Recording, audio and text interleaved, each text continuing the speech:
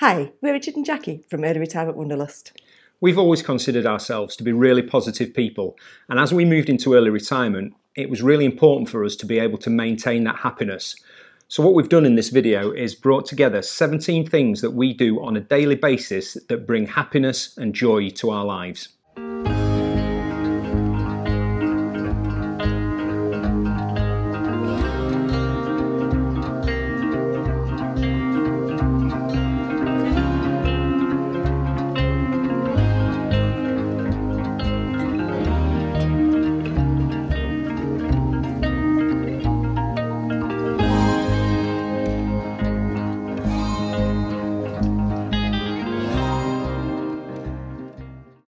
Ultimately, everyone wants to be happy in their lives, and for us, it's really important for our mental health and well-being, particularly now that we're early retired. We think that we are really positive people, but it's really important when you're considering happiness to be really quite intentional about what you do. So what we've done is we've pulled together 17 things that we do over the course of every day that we think has a direct contribution to our overall happiness in life.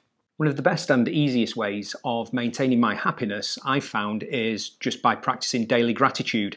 I do that formally as part of my gratitude journal. So in the morning, I write down 3 things that I am really grateful for. And in the evening, I reflect back on the day and think what things I was grateful for in that day. So the things that we are grateful for could be something that's really small. So it might be the sight of the sunrise in the morning, or the smell of the morning coffee, or the little bit of peace that we have. Or it might be something more complex. So for instance, today we had a lovely lunch out with my mum, which is something that I am forever grateful for. Gratitude works on selective attention, and it's a basic principle that if you focus on good things and things that you are grateful for, you are more likely to notice good things that happen throughout the day. So it's just a really good, simple way of keeping your day positive. Even in our early retirement, not every day goes quite as planned. Take today, for example. It's absolutely chucking it down outside. If we were negative, we could be really grumpy about that. But what we decided to do was take the positives. We've had a bit of a chance to get the filming done that we wanted to do. I got the fire on at 3:30 in the afternoon, and it's lovely and cosy and warm in here, and I'm just going to get my book out and have a lovely afternoon reading for the rest of the day. And we do find if we're really happy and positive when we meet other people and we share that positivity, it can't help but be infectious. Other people are really positive back to us. When we were working as teachers, one of the things that we taught our children was to just be really kind. Now, the reason we did that was that A, it makes someone else's day if you're kind to them, but B, there's also a feel-good factor of just being kind to people. At times, Jackie does look at me as if I've gone out when I'm overtly kind to shop workers and things like that, but just a really nice thank you to someone goes a long way in terms of them feeling better, and also it just has a lovely feel-good happiness factor in our own hearts.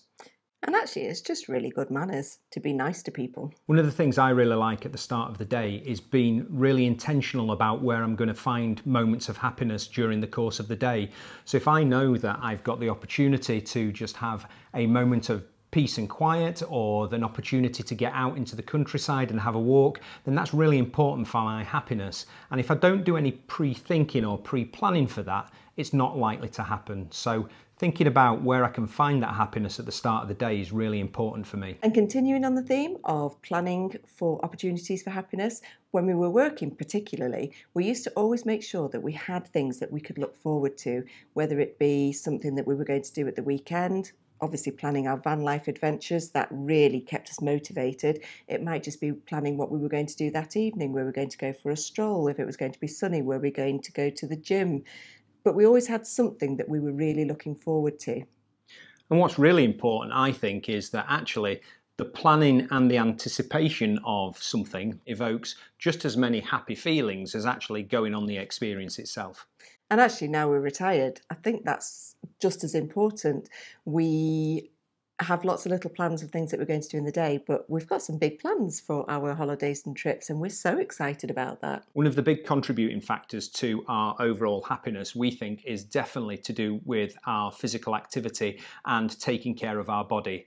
A healthy body means a healthy mind, and getting out and doing some physical activity is the best way to just improve your mood, improve your happiness, and improve your well-being. And we firmly believe in that in our early retirement. Take this morning, for example, we've already said it's chucking it down, but we made sure that we just got out, went to see the lambs that have just started appearing in the dales, just to give us that bit of physical activity because we didn't think we'd fit it in for the rest of the day. And as you'll have probably seen from all of our previous videos, we're real firm believers that we just need to get out into nature. Daylight and sunlight's good for us, being out in nature is good for us, and the best thing at the moment about being in the Yorkshire Dales is getting out in nature, and it's lambing season, so they are just skipping around everywhere. It is gorgeous. You can't help but feel happy with that. I defy anyone who's feeling a little bit unhappy to go have a look at a lambing field and not feel better at the end of that experience. If you've seen any of our previous videos, you will know that one of the things that we wanted to get out of early retirement was to continue our lifelong learning. And we think that challenge of learning new things, developing creative things, doing YouTube, for example, has really helped with our happiness. It is a challenge, but it does give you an absolute sense of fulfilment. At the moment, I'm battling hard with Duolingo, and my French language skills are not seemingly improving very much, but I'm enjoying the process and I'm sticking with it and enjoying the challenge. Another thing that we think definitely contributes to our happiness is social communications, and most importantly, just getting to know our neighbours. We've had some really lovely coffees and chats with them since we've moved in here, and actually just on a wider level, whenever we're walking around the village, just getting to know the new people in our community, we really feel like we're starting to bed in, which has definitely contributed to our happiness. And I think one of our biggest fears going into early retirement was just to be socially isolated, and that's got to be a killer in terms of your happiness. So just making the positive steps to get out there and meet people has massively helped us. One of the things we've intentionally stopped doing is comparing ourselves to others, because we cannot compare our lives with other people's lives. We have different values to other people, and I'm not saying that our values are right and other people's values are wrong. They're just different, and it's okay to be different. And just the same way, we can't compare our early retirement and the choices that we've made with the choices that other people make in terms of their early retirement and their retirement decisions. It is an entirely personal thing, and what we are doing is right for us, and we're happy that it's right for us, and we're not going to compare ourselves with others. I think something that both of us have got much better at in our early retirement is acknowledging our feelings and accepting that sometimes it's okay not to be okay, and it's actually okay to tell each other that we're not okay with things. And just because we're early retired, stress doesn't go away. We still have things that we do get stressed about, but what we've got really good at doing is just talking about it, chatting about it, seeing how we can deal with it. One of the things I've really learned in early retirement is to be much more present.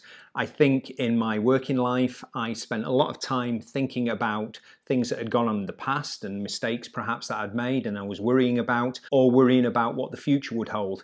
And actually, one of the things I've learned is that life actually happens in the moment. So it's really important to try and be present in the moment, to experience everything that the day has to offer, because the moment is actually life, and that's what makes up our whole life experience. There are days where things happen that do upset us, or things that we worry about a little bit, but we've really changed our frame of mind of how we think about that. So if something's happened and I'm mulling it over and I'm thinking that morning, oh, this is the worst thing in the world, what's going to happen, what we're going to do. So now I've reframed it and I sit there and think, well, would this really matter in a week's time? Am I going to remember that I was really wound up or worried about this thing in a week's time? Will I think about it in a month's time? And when we've applied that train of thought, for most things, that worry has disappeared because it really wasn't that important. Linked to that, people will know that I absolutely love psychology, and there is something in psychology called the stimulus response bond. In simple words, it means that in life, some things happen that you have absolutely no control over, and the outcome of that event you have absolutely no control over, the stimulus and the response. But there is a little gap in the middle where you have a choice as to how you are going to react to that situation. So as Jackie said, you could choose to think that it's the most cataclysmic thing that's ever happened to you in your life, or you could choose to say, this is not going to really affect me in the next week, the next month, or the next year. And that gap between the stimulus and response is the only thing that you can control. So thinking about life like that, it is really just trying to control the things that you can actually control. This next point I think was probably more relevant when we were working, but it is still relevant in our early retirement. And that is to take the first step. And what we mean by that is there are things that you really don't want to do sometimes, and you put it off and you procrastinate, and I'm a great procrastinator. But actually, once you've just done that first step, once you've actually just got on with it, it's amazing how good you feel that you've just done it. And before you know it, you've dealt with it, it's gone. It's no longer a problem. You took that first step, it's gone. We used to talk about it in management speak as eating the frog.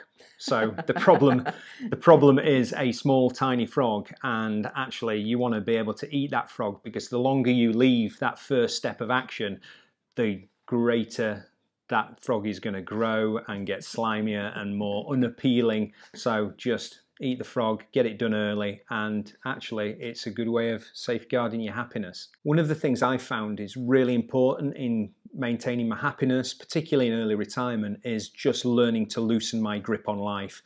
Throughout my entire working career, I was a bit of a control freak, I was a bit of a planner, and that's a hard habit to break. But for life to be able to be really fulfilling and really happy, I just need to loosen my grip on it, accept that I can't control everything, and just see things develop as they develop.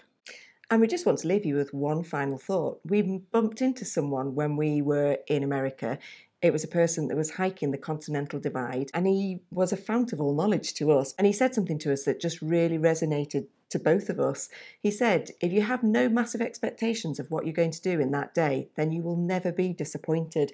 And we start every day with that. Richard might plan, he might do things that he thinks will add to his day and his happiness. But actually, if we have no massive expectations of what's going to happen in that day, we aren't disappointed. And quite often we are absolutely surprised at what the day brings. And that almost spiritual view from a through hiker that was walking 3,500 miles across America was just, life-changing for us. So these are just some of the things that we try and do in our days to make sure that our days are as happy and as fun-filled as possible. And hopefully there might just be the odd one or two things that might resonate with you, like Hippie did with us. One of the things that we do find, however, is to just be really intentional about looking after your happiness and making sure that it remains a priority in your day. So that's it from us. See you later. Bye.